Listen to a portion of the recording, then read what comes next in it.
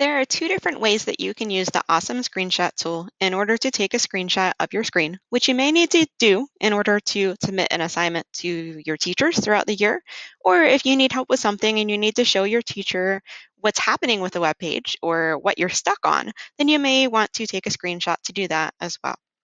In order to take a screenshot, the first way is that you can come down here to this little circle icon on the bottom of your screen, and you can click on Capture Desktop here.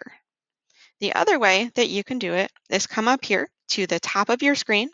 where a similar icon is, and if you hover over it, it says Awesome Screenshot and Screen Recorder. Click on that, and you want to come down here just to Entire Screen and App Window. And once you click on that, you will bring up a screen where you can edit that, which I will show you on another video in a minute.